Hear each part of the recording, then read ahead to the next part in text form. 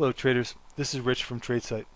This is a look at the market preview for our leading stocks via our proprietary scans for this coming session. This is going to be for Friday, May 10th, 2013. As you can see from the population of the sell column here on our scan, we're definitely seeing a bit of a distribution day. We've got a few sell signals. We've got one in Broadcom, First Solar, BlackBerry, and Netflix, all indicating that these stocks should take out today's low before today's high in the coming session. I do have a couple of notable volume bumps. Got a big volume bump in Adobe. That's to the downside. The stock is about 2.5% below the day's open. We've also got one in EA, Entertainment Arts.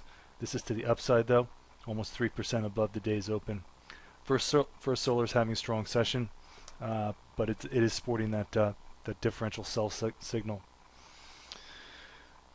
Pretty aggressive day in Netflix, 4% above the day's open and nicely above the day's VWAP, indicating strength into the close.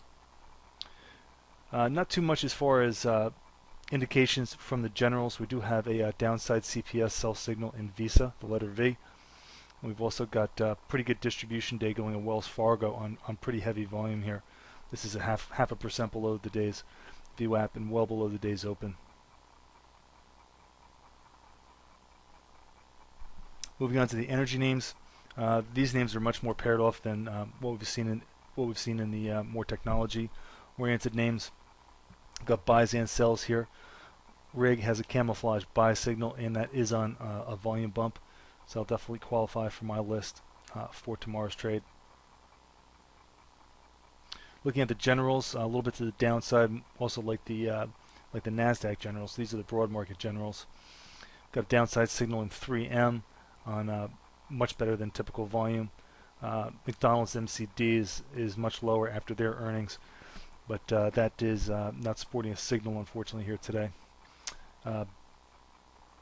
Best Buy, also more volume again today, trading good volume. This one is a little bit to the upside here, but it is 0.5% below the day's VWAP.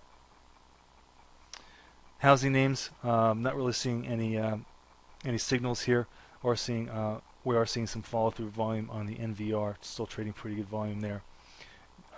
Transports don't have any signals here. UPS is trading some decent volume, so it might be worthwhile taking a look at tomorrow if we get outside of today's range. Now, as far as the commodity names go, I'm not seeing too many signals here right now. We do have a camouflage sell signal in Freeport Copper FCX. We do have a volume bump here in Arch ACH.